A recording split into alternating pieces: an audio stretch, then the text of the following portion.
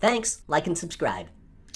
I first bought it, fortunately, the whole thing was a bit of an experiment. Now I'm positive this is implementation. And what I mean by that is, in 1997, 98, when we were talking about the internet, we dreamed what the internet could be. The internet is so much more ubiquitous today than anything we ever dreamed about, right? The same is going to be with blockchain. You're going to see blockchain technology everywhere in 10, 15 years.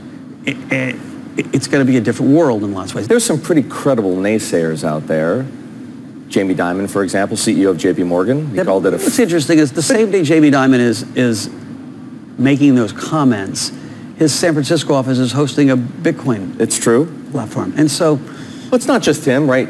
So he calls it a fraud. Ray Dalio calls it a bubble. Howard Marks says it's not real. He said it, he kind of took it back. Listen, it is a bubble. This is going to be the largest bubble of our lifetimes. And so, but remember, bubbles happen around things that fundamentally change the way we live. The railroad bubble, I think railroads really fundamentally changed the way we lived. The internet bubble changed the way we live. And so prices are going to get way ahead of where they should be. You can make a whole lot of money on the way up, and we plan on it. At one point, you're going to have to sell. I don't anticipate just sitting here and watching my money go up and down. And like, we're going to be active and try to buy the right companies. There's a lot of ICOs that are going to go to zero, and so it's a dangerous space. I wouldn't tell someone to put 100% of your net worth in it. One of the reasons I've sold some is because I had so much of my net worth in it. But should everybody have some? I think everybody should have some. Tell me something. How does someone who immersed himself in macroeconomics for 30 years, right, who pored over current account deficits, who placed bets on interest rate differentials, get comfortable conceptually, intellectually, physically even, with something as abstract as cryptocurrencies? You know, in a lot of ways, this is a market like any other market, and you see the psychology of fear and greed and in the charts, the same way you'd see them in the charts of the Indonesian rupiah or dollar yen or treasuries. They're exaggerated because of less liquidity and because you can't get short. There's not a real good way to short. And so when they fall, Jamie Dimon makes a comment, China bans the exchanges, the trend line breaks. They fall a lot farther than they would have in other markets because there's just not a short base to cover.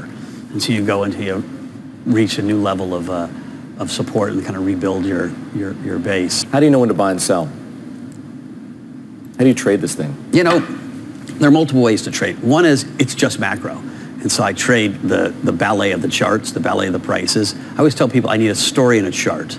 And there's a lot of information. And so part of it is event-driven and access to information. So one of the things I keep trying to do is put myself in the center of the ecosystem. It's when you're center of the ecosystem and it's still a relatively small world, you know what's happening.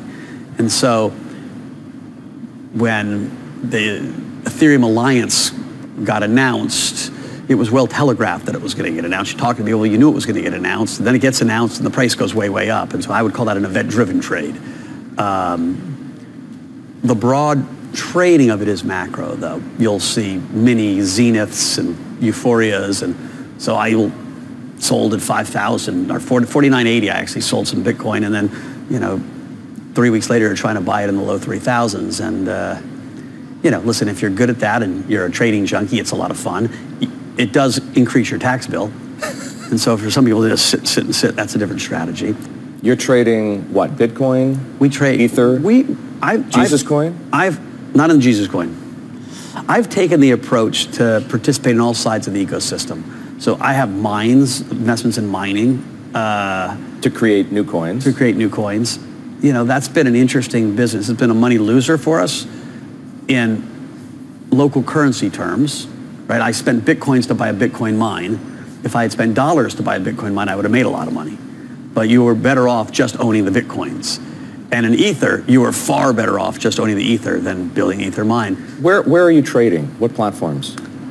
So, we're fairly large, and so we trade at lots of different exchanges. And one of the tricks or the risks in this business right now is the riskiest money you have in the system is being left on the exchanges, because there's no central clearing there, and they're not that well capitalized, and so you don't leave that much money on the exchanges, and so we trade in lots of them. Gemini here in New York, the Cameron and Tyler's exchange is one of our go-to places, because that got regulated. You feel a little bit better about it, and I know those guys, so if something really bad happened, I go down and give them a shot.